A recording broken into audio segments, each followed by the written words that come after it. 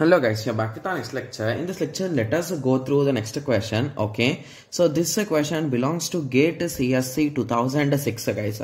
The given question is the CPU has 24-bit instructions.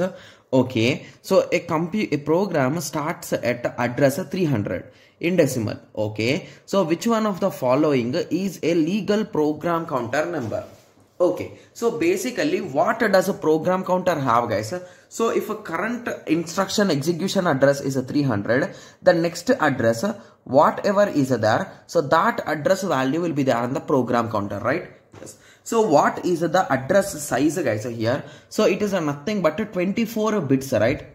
Okay, so if I convert it into bytes, that is nothing but 24 by 8, that is 3 bytes, right? Yes. So basically we are saying it is plus 3. So if 300 is executing, 303 will be there in the list.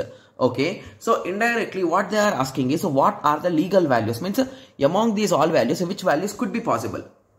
Okay. So a small logic is 400 divided by 3, guys? No, right? So at that time, is there any chance that at any moment of time 300 will come in the list? No, because 399 will come. After that 402 will come directly. Hence 400 will be skipped.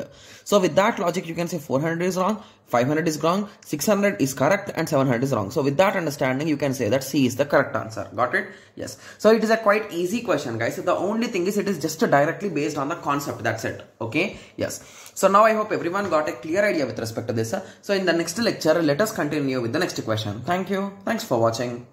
Like, share and subscribe for more awesome videos like this. Thank you.